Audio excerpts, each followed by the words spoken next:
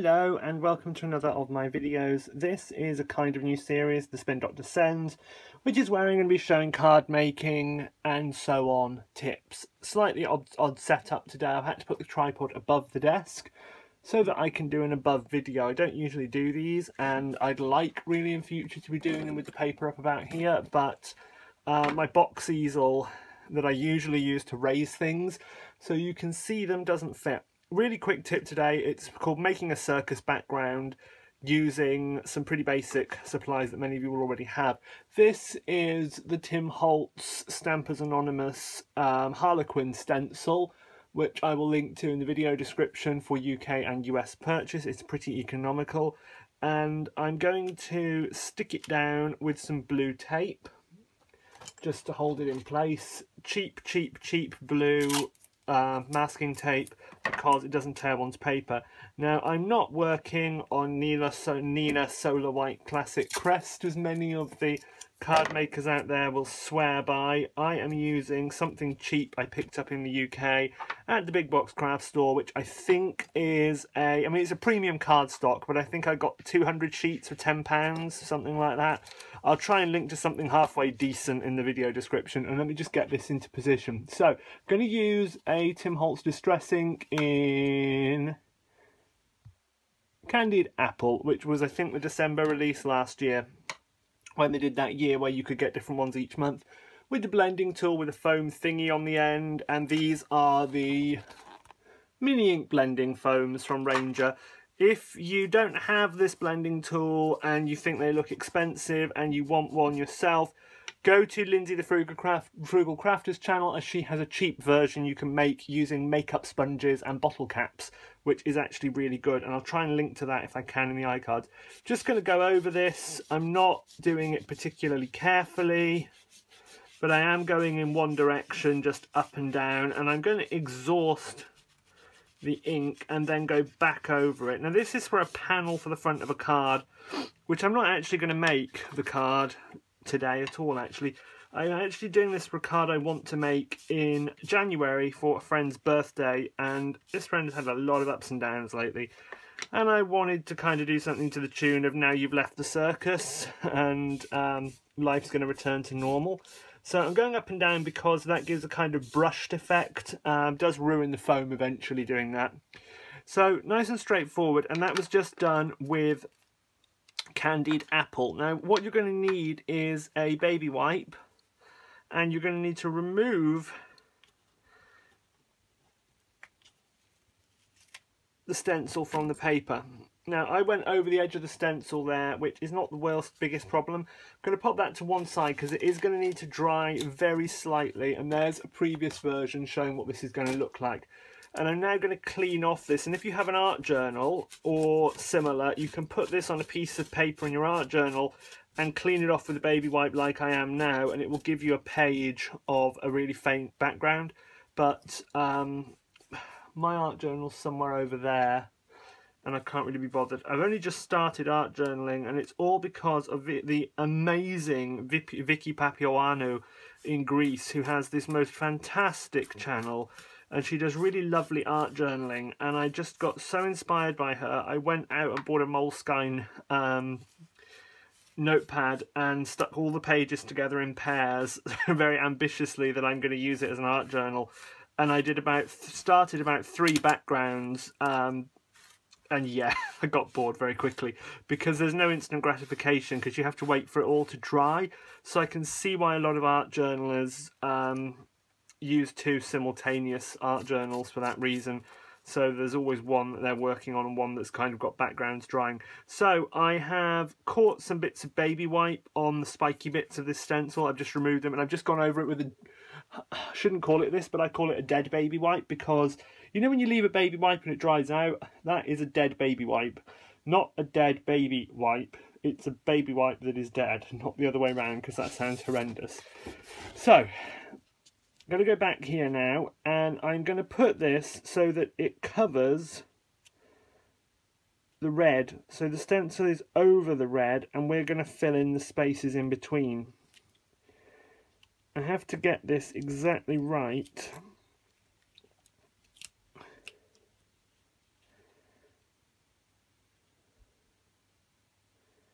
Yeah. When you do this, you kind of want to do it so that you're going to have at the bottom a row of triangles, and then at the top you'll have a row of white triangles which will become the other colour. I'm using these colours for a reason, in that I saw them online ages ago, and I saw this colour combination online ages ago, and I managed to replicate it using distress inks. So this is Evergreen BOUGH. Sorry, it's a bit shiny, you can't really see that. Evergreen BOUGH is a lovely colour, and I don't see it used very much. So I'm just changing the foam, and I store my foams in the base of the mini ones for convenience. This is actually based on the logo of the Broadway revival of the musical Pippin, which used a kind of teal and red circus logo, and I loved it, and I've been trying to use something in that combination for ages. Similarly, I'm going to go up and down, because when you remove it all at the end, it will give it a little bit of dimensionality, because your background won't be perfectly flat, neatly inked diamonds. They will have a bit of texture on them, and that texture will all be going in the same direction. It will look a little bit like they've been painted, which of course is what these backgrounds would have been were they actual circus signage.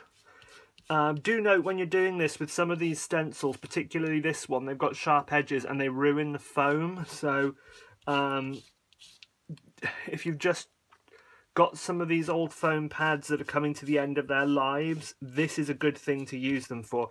There is a little bit of foam torn and stuck on this one. I'll just show you how much this has become damaged, so you can see how ripped that is. It doesn't do it any real problems. It doesn't cause you any problems with using it, but just be aware of it. And if any areas look pale, a good motion to use is to just put it on and twist.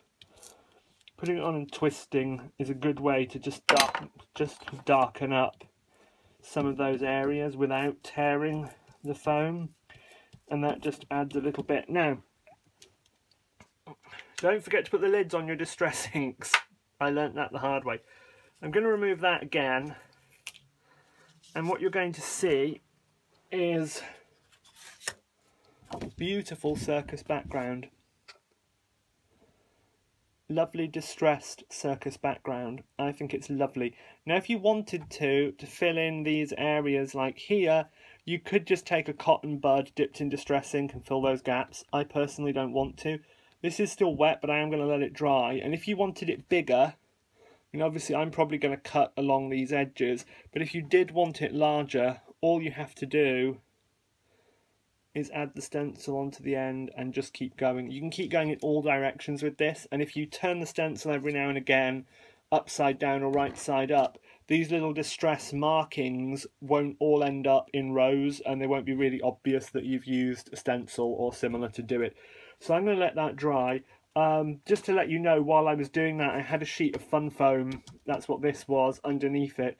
That was actually there because I was using it to practice some stamping before, and I just didn't take it off. Actually, I think it's really useful to do this on a hard surface. I think it's actually easier on a hard surface. So I would recommend you do it straight on your bench. And I've got here a Ranger Craft sheet, which many people have, and I'll link to that in the description as well. So this circus background, I'm actually going to dry, and then in a few months' time when I come to using it, I just thought I'd share it online actually, because I made it the other day and I really liked it, and I thought I'd share it with you all, how to make a circus background.